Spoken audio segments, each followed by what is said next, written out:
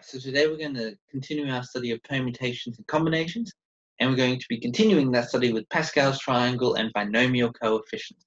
So, Pascal's triangle is actually really cool.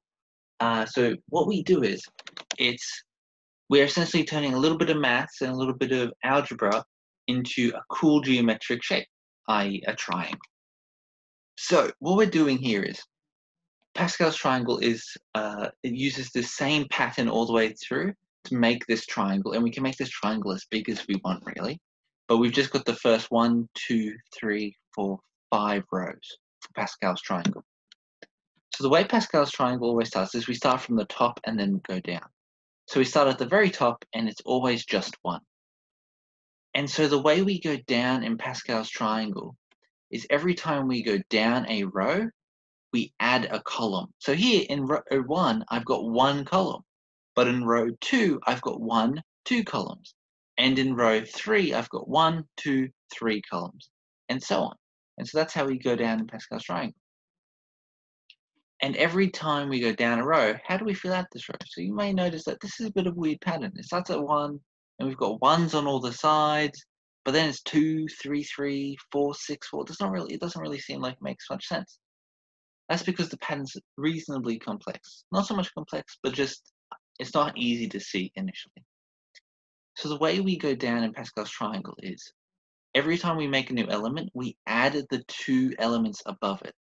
So for 2, let's start with this one because it's a little bit easier to see. 2 is made from 1 and 1. And so we get 2. And for 3, it's made from 1 and 2. And for 3 here, it's made from 1 and 2. So what we're doing here is we're adding these each time to get the element below. So we add the 2 above to get the 1 below. Now that doesn't quite explain why I've got all these 1s here. And well, that's because if we look at this one, but what are the 2 elements above it? Well, it's 1, obviously. But then we also write a 0 here. And so we can think of this as a 0 plus 1, which gives us 1. And then over here, it's the same thing. And because each time we go down, our diagonal element's always going to be 1 and 0, on all of the diagonals going around the outside of the triangle, we're going to get 1 each time.